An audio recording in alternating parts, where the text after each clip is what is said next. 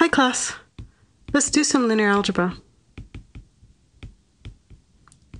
Today we're going to be focusing on transformations of space. And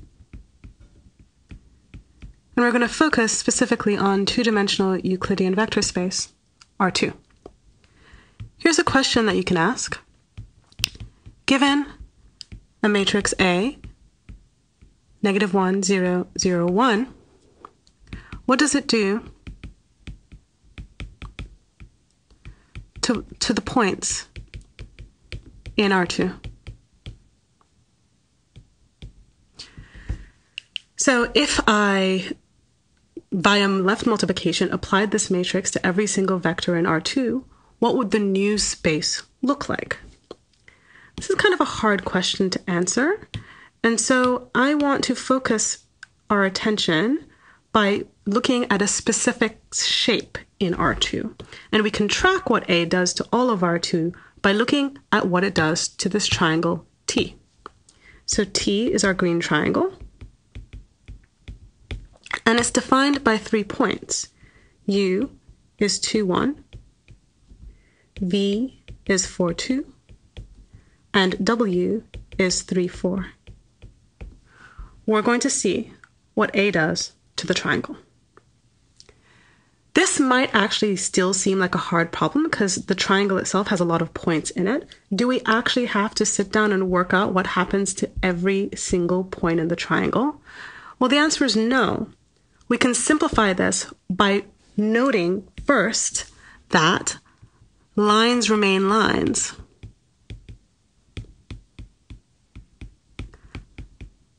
I'll explain what this means, and then I'll talk about why this helps us. Let's say we've got two-dimensional space, and we've got two vectors. Here's the vector V, and here's the vector W.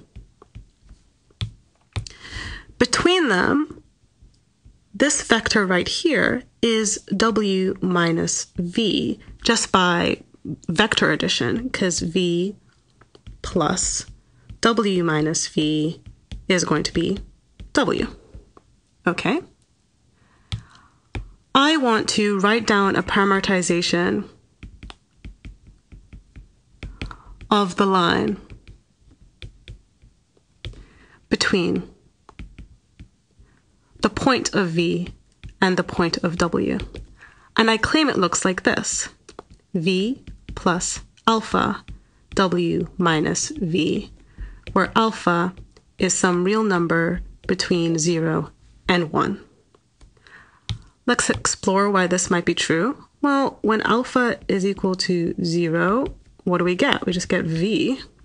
Okay, we get this point right here. When alpha is 1, well, we've got V minus V, we get W.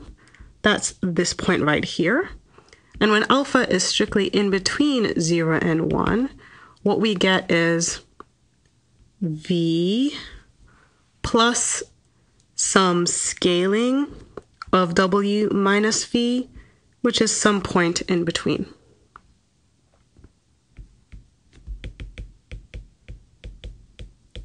Okay. What happens when we apply A to it? Some matrix. Well, matrix multiplication distributes across a plus, and it commutes with scalar multiplication. So what we get is AV plus alpha AW minus AV, which, following the same pattern, is the parameterization of the line between AV and AW.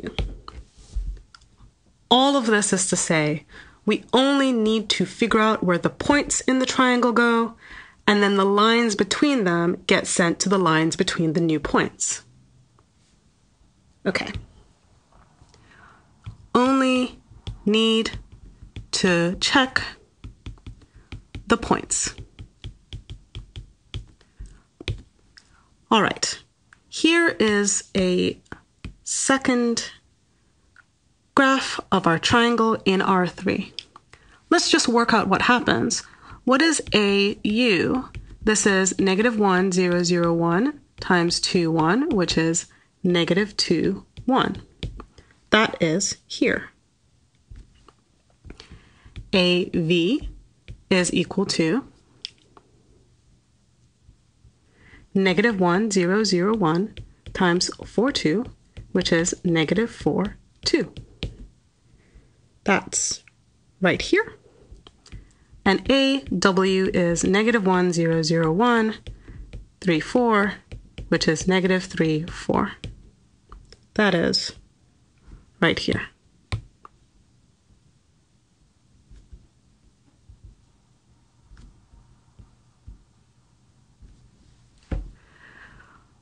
This is A of our triangle T.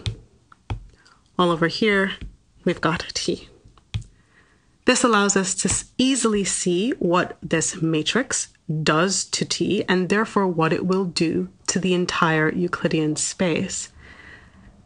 Negative 1, 0, 0, 1 is a matrix that represents reflection across the y-axis.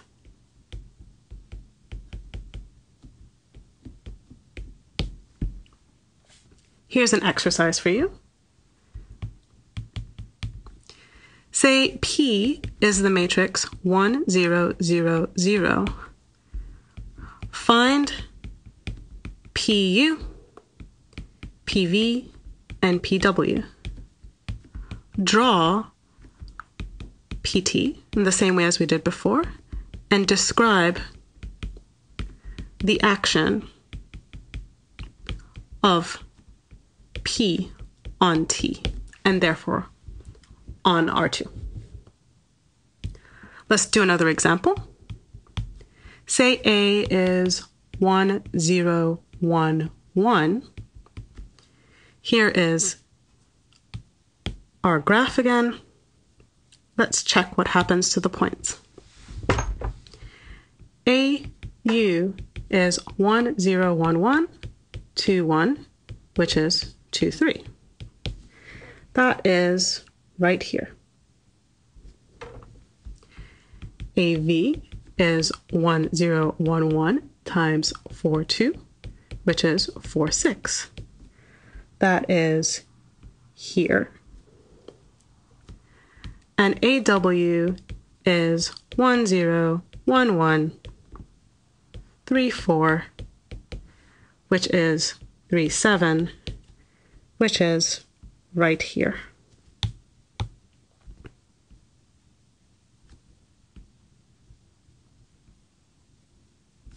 This is AT.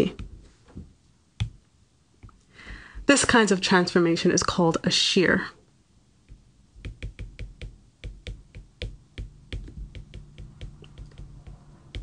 Kind of stretching. Okay. Here's what we've done. We've just given some examples of 2x2 matrices representing transformations of space. You have reflections, we have shears. The example that you worked out is a projection. And this is just to give us a beginning of an understanding of what's going on.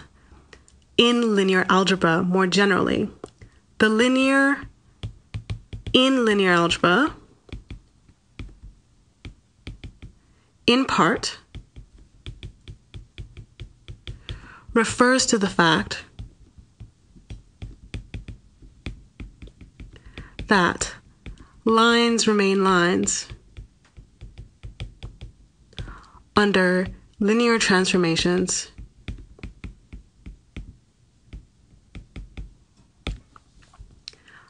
given by matrix multiplication.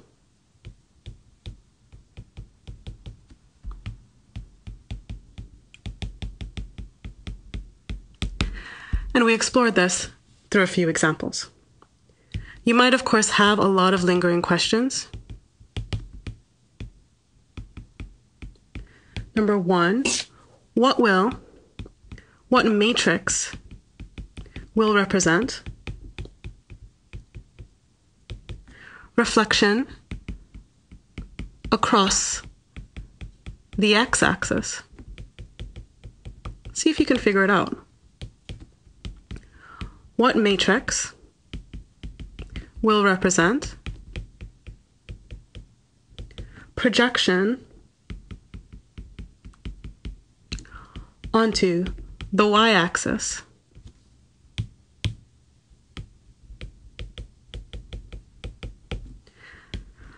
And a deeper question that you might have, can all transformations of space that we can imagine be represented by multiplication by a matrix? Left multiplication, to be precise. Think on these things. Talk to you next time.